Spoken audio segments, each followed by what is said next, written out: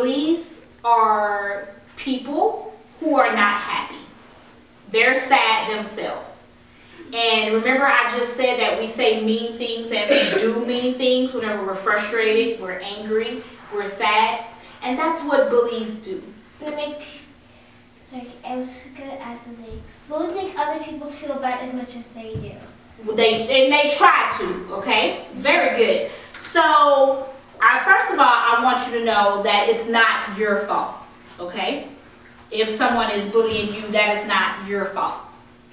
And the next thing, so tell me what's the next thing you need to do if someone is bullying you. Zion.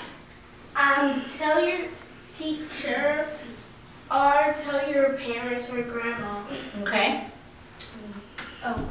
Mm-hmm. She took your answer. Yes, ma'am. Say stuff.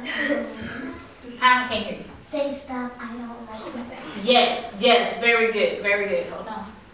Tell a trusted person. An adult that you trust. She took your answer. She just Tell an adult, someone that you trust. It may be, you might be scared to go to an adult, and you may even go to your bigger brother or sister. But tell someone else and ask for help, okay? Ignore it. We don't want to ignore it. We didn't walk away. You can walk away, but when you walk away, you're going to be on your way to tell someone. Yeah. Okay? If the bully's following you, you will tell someone else or they can't go. Right. Okay, so now whenever we're dealing with our own feelings and emotions, so who has brothers and sisters? Are those the people that we are mean to the most? Yeah. Yes. Yeah. Yep. Now my brother's really mean.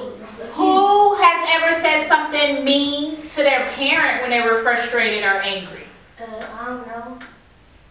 Okay. Was that the right thing for us to do? No. No. So here's what I want you to understand.